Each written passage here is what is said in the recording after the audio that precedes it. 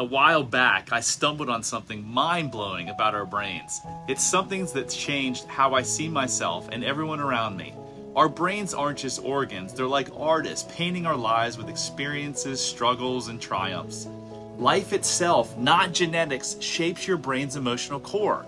It's wild, isn't it? Those disorders we talk about, they're just symptoms of childhood stress. Our subconscious mind isn't separate from us. It's writing a story of our lives. Understanding this narrative is the key to mental peace and self-love. We often think that things like compassion and empathy are just emotions, but what if they're doors to actually understanding and healing? If we see our minds as living canvases painted by our lives, we begin to see ourselves differently. I used to think this was all abstract, but now I see it as a path to something deeper, something profound.